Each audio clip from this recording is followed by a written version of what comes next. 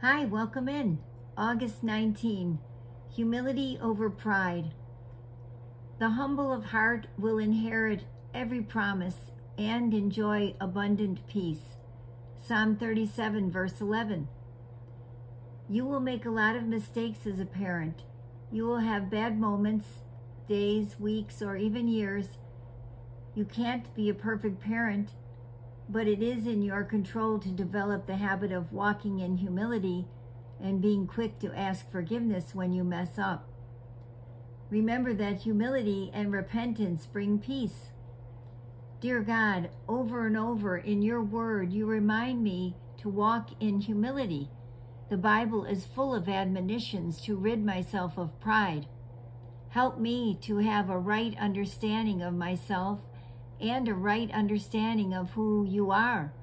May my opinion of myself not be higher than it should be.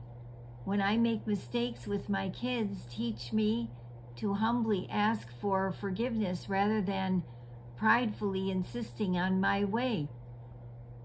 I want to value restoration and reconciliation more than I value being right.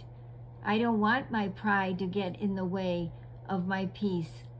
Please soften my heart and show me areas in my life where I have not embraced humility.